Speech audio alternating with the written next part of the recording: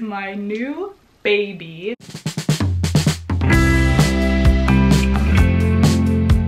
Hey guys, what's up? It's Fern. Welcome back to my channel. Thank you so much for joining me for another plant video today. So if you follow me on Instagram, then you would know that I was recently in Seattle. We actually just got back last night. And while I was there, I made the maybe not so wise decision to pick up some houseplants. I had a heck of a time at the border, but after 2 to 3 hours, I eventually did make it through with all of my houseplant babies intact.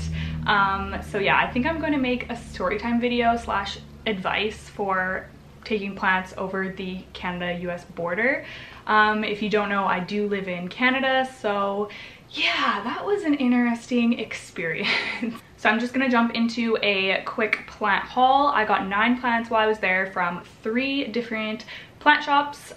So yeah, let's just jump into it. Okay, so the thing about Canada versus Canada, I said that really weird. The thing about Canada versus the US is we have similar types of houseplants, but the like specific varieties are really different.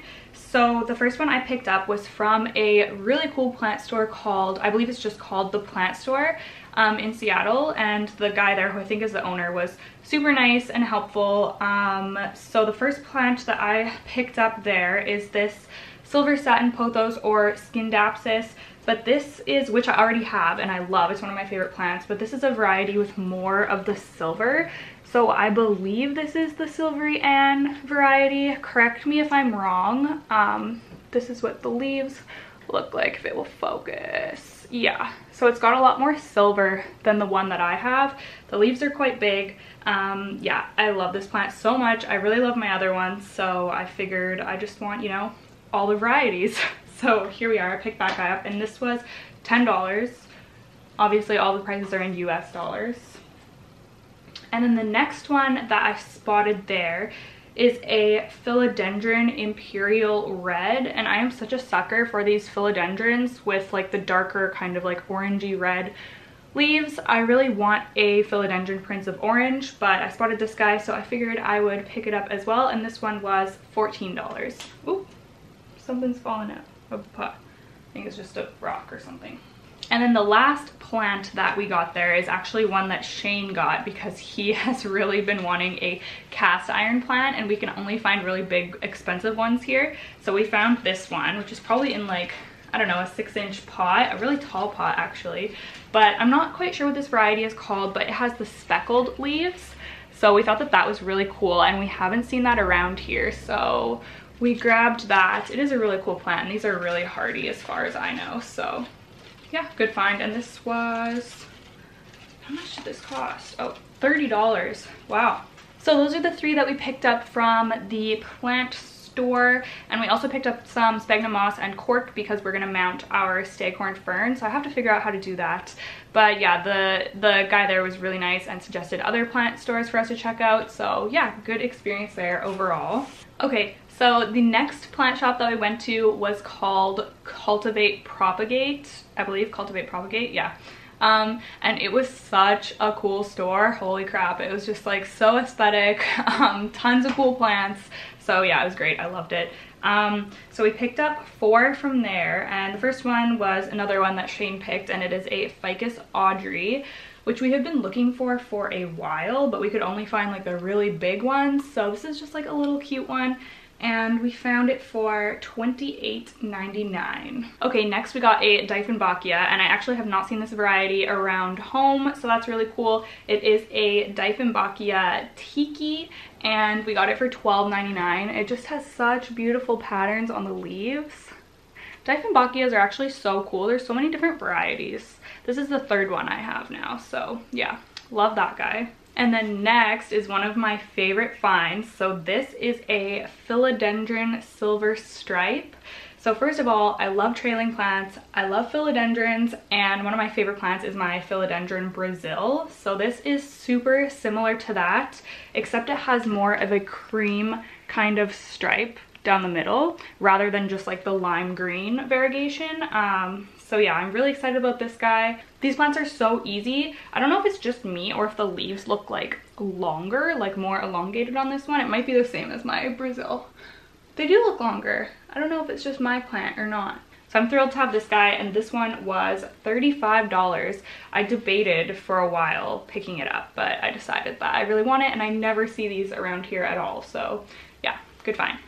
And then the last thing that we picked up from Cultivate Propagate is this beautiful Hoya macrophylla. It only has 2 leaves, but they're huge, and I love it so much. I have never seen one of these around here before. This guy went for $13.99, so I'm really excited to see this one grow. Add him to my Hoya collection. Really beautiful. I love like the thick waxy leaves. Oh my gosh, so satisfying. So that was everything that we got from Cultivate Propagate. Super cool store, 10 out of 10 recommend. Okay, so the last plant store that we went to in Seattle is called Peace, Love, and Happiness Club. And I had randomly came across this store on YouTube before we left on our trip, which I kind of wish I hadn't, but also I'm really glad I did. So they're basically known for having more like rare collector plants, which are obviously very expensive, and I dropped a pretty penny in there on only two plants. So I really justified picking these 2 up because they're something that I will never see where I live, and I can order them online, but it's winter right now, so yeah, I don't know, I just, you know, try to justify things. But anyways, the first one that I picked up from there is this Rhaphidophora tetrasperma, and I think this was actually reasonably priced. It was $68, and it's huge, and it has tons of new growth coming in.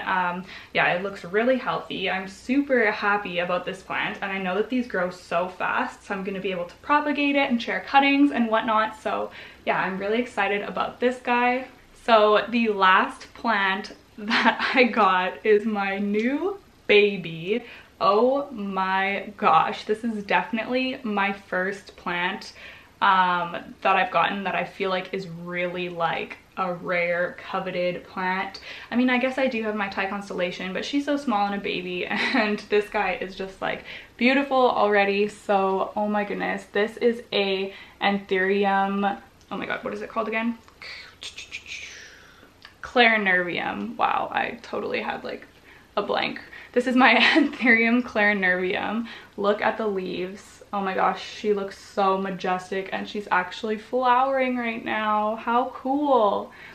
So yeah, she has quite a few well-developed leaves, and she just looks so beautiful and healthy, and I have been wanting one of these plants for quite a while, and I just haven't wanted to like order one and ship one, and you know, it's just so much easier to go and pick one out online. However, this was a very expensive plant. This plant was $148 US, so that is, you know, close to around $200 Canadian probably. So yeah, this is definitely a splurge. I do not make these type of plant purchases very frequently at all.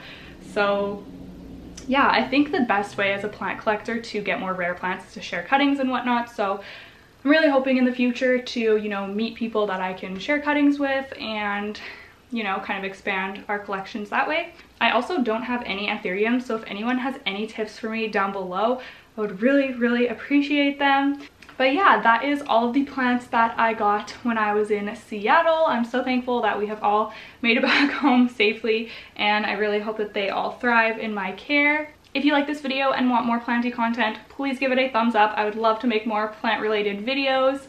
Subscribe to my channel if you are not, and that's pretty much it. I hope you guys are doing great, and I will see you in the next one. Okay, bye.